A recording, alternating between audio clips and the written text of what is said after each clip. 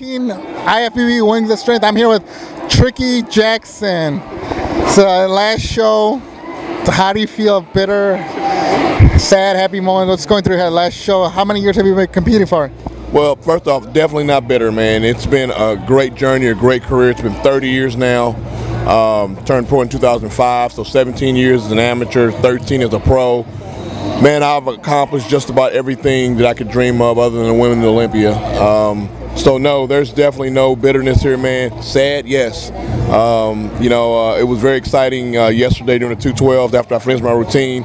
All the guys from the 212s ran out, man, and jumped on me and hugged me and everything, man, and that means a lot, man. I've got guys, old school guys that have kind of grown up with me, and then a lot of new guys, man, that watched me when they were younger and said I motivated them. So I mean, it's been an awesome journey, man. Yeah, you did motivate me. I used to watch you in 2002. You were a lightweight, is that right? Yes. Lightweight. 2002, you got second at nationals. Gosh, and you do some awesome routines. So were you a breakdancer? And I've seen you on TV. What TV show was that?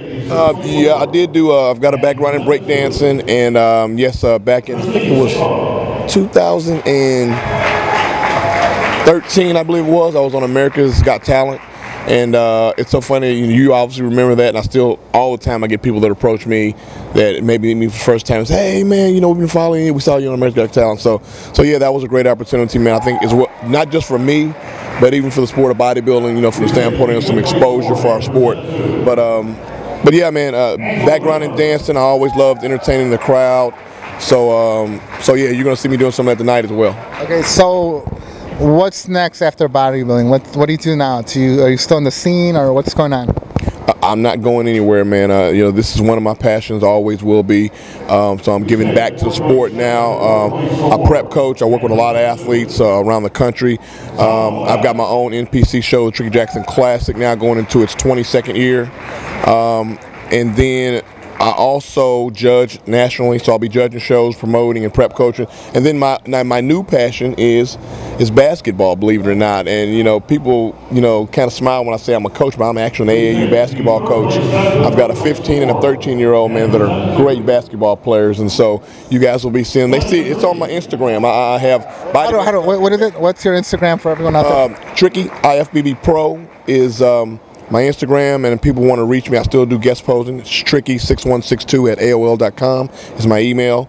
Yeah, guys, please follow me. And I want to really quick just thank my sponsors, man, HGH.com and Liquid Sunrays. They've been with me for the past 7 years, man. So it's been great to be able to have a sponsor most of my career, man. So the kids scared of you, the muscles, or no? They're pretty. I work with middle school kids, so I know what it's like. Yeah. It's so funny. That's the age group that I teach too. So they can be sometimes scary. Anywhere. Like they're on pre-workout, right? Yeah, 10 years to like 15-year-olds.